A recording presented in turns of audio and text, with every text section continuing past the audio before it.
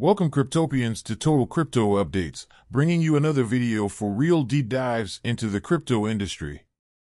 I can't promise to only speak about crypto, but I can promise everything will be overstood. Let's dive into today's very dense crypto update. For today's video, we'll start off with price analysis to get the ideal trend of the market. Let's start with the total crypto market cap. As you can see on the charts, the market cap is having a strong resistance to the $1 trillion mark. This has been going on for the last month and a half, maybe a little more.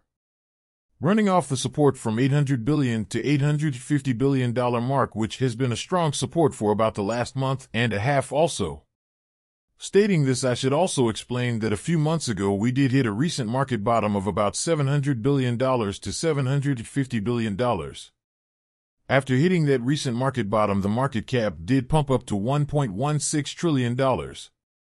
So even though we are pumping right now on the charts, the crypto total market cap is still making lower lows and lower highs. With concluding this analysis, you consider this a strong downtrend. However, with the sudden halt to innovation in the crypto market, we consider this price action still pretty good and in a consolidation period. Moving on to the Bitcoin chart. As you can see, Bitcoin has also been consolidating between $25,000 and $18,000. According to our analysis, which we always recommend you figure out your own pattern to your own type of analysis that works for you. Resistance has been there for the last few months, so has the support, and Bitcoin has been consolidating right in the middle in the downtrend, even though it did pump to $25,000. The last couple months has been making lower highs and lower lows until this past week, where we finally broke the trend to create a higher high.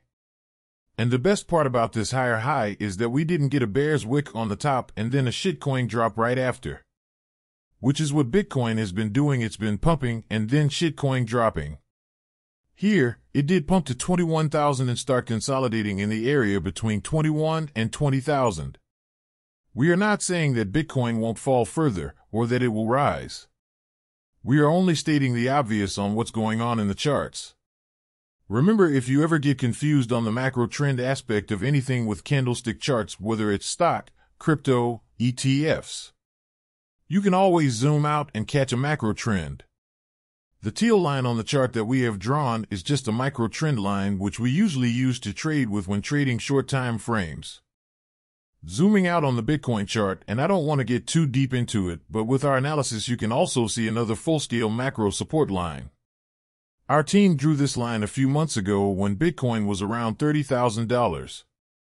We have been using it as a sort of price prediction. This price prediction came to us when there was a lot of market uncertainty, and all we did was follow a straight path of closed market bottom candles. As we all know, everybody in crypto, well, mostly everybody in crypto, we're screaming Bitcoin to $8,000. Even though it's not out of the question, I'm still a know the worst that could happen, but hope for the best type of person. With that being said, moving on to the DXY. As we all know that the DXY has been pumping like there's no tomorrow. Like it's the last pump it will ever have. Up until about a month ago, where we had a strong resistance for the first time in a couple months. The DXY has bounced off of the strong resistance 3 times so far. With that being said, it still hasn't fell past the angled trend support line or the purple line, which it has been following for about a year now. If we zoom out, you can see that the red line is a trend line of all the market highs for the past few years, and the upper purple line is equivalent to the most recent market highs. The blue line is an angled trend resistance line that the DXY has been following for the past year also. With that being said, when all 3 lines met, we predicted a high chance of resistance, and that's exactly what we got. Again, most of these lines we use for trading purposes in our own recipe for trading lower time frames than a day. We do not recommend you take anything we say and implement it into your trading strategy without understanding exactly how and why we do what we do. What you're seeing right now, it's just a small portion of our strategy. Moving on. Ethereum, on the other hand, where it's still in a downtrend on the macro side. Also on the recent chart side, it's been between the support of $1,000 and a resistance of $2,000.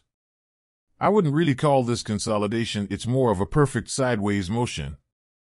only because Ethereum has just about the same chart to price action as Bitcoin, but with a more gradual break towards a breakout motion up.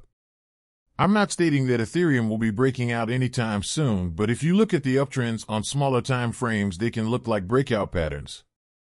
And in my honest opinion, which I would never state, and I hope you guys do not take it into consideration, it is just my opinion, I feel like the stunt in crypto's innovation that's going on around the market is the only thing holding Ethereum back. Also, I am not a fan of Ethereum, nor am I saying Ethereum is the only one that looks like it's going to break out, even though it does. I just see more of a, I don't want to go down motion in the charts. I really can't go too deep into it because, if you zoom out on the macro aspect, it's still a long ways away from where it was and still in a macro downtrend.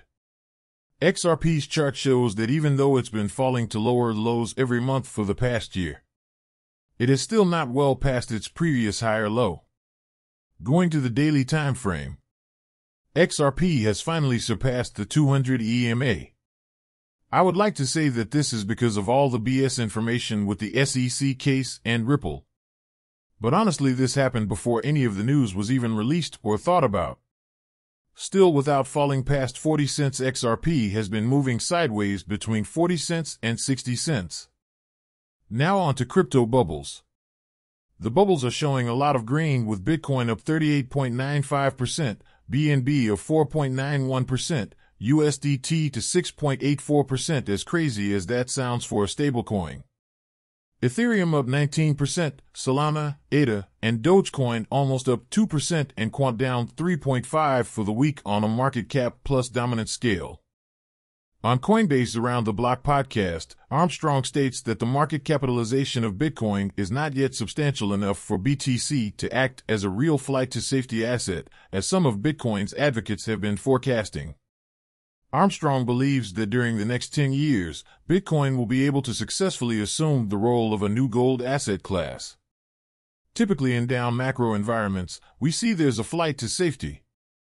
In the traditional economy, that was always gold, commodities, things like that.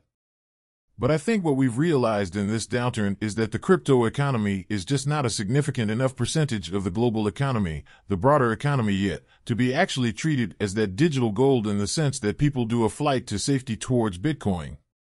I think we'll see that probably change over time. I could see in the next 5 or 10 years, as the crypto economy really becomes a bigger percentage of the global GDP, that people will actually flee to Bitcoin as the sort of new gold, if you will, but that hasn't happened yet. Frankly, I'll admit, I overestimated the chances that Bitcoin would be this inflation hedge in this macro environment. I thought it might actually draw more attention to Bitcoin in this kind of environment, but it looks like we're a little too early. It's such a good reminder that, even 10 years ago when I started Coinbase, I thought it was super early. But even now today, it's still super early. It's going to take decades for the global macro environment to start to think about the crypto economy as the main thing, and we saw something similar happen with e-commerce back 20 years ago when it first started in 1999 to 2000. People treated it as this sideshow. They would say, I'd never put my credit card into a website. It might get stolen or something. And here we are 20 years later and e-commerce is 15 to 20% of global GDP. So I think the crypto economy will follow a similar trajectory. It just means we probably have another 5 or 10 years to go. Here's a small portion of the video. I will be leaving the link in the description below. People have tried it in various ways. We're trying it in various ways. The other things, I guess 2 other things I think that could really kick off the next upcycle, we talked about a little bit already. One was scalability of the blockchains, right? Like if ETH lands the surge or one of the next upgrades, that could be a really big open, catalyst.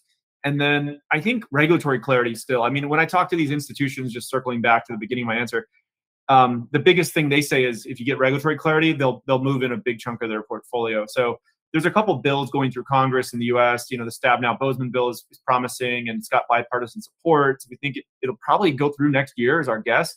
Frankly, the chilling effect that Gensler's had on the industry in the U.S. is quite frustrating. I think we're seeing some asset issuers in the U.S.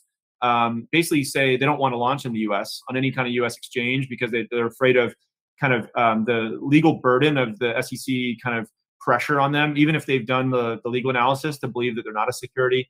So that's frustrating. I think it's harmful to the U.S. And but if we can kind of get some of that regulatory clarity, I think that negative pressure goes away, and that would really help the next upcycle as well. That will conclude today's update on trending news in the crypto world. Thank you for watching if you made it all the way through. Stay tuned, we are an active admin. Please like, comment, and subscribe. Never be afraid to voice your opinion. Tell us in the comments what you think and give us some suggestions on what kind of content you'd like us to deep dive into. Until next time, good day, good night, and goodbye.